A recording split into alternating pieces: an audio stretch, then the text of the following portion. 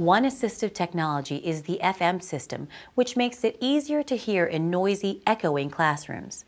The teacher wears a microphone, and the student has a receiver that's either embedded into the cochlear implant or housed in a speaker near the child.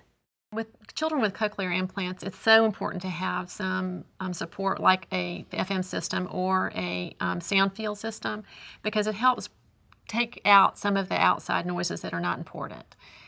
So when they're listening to the teacher, they can really listen to the language and the words and be able to respond directly to the teacher and what she's trying to teach.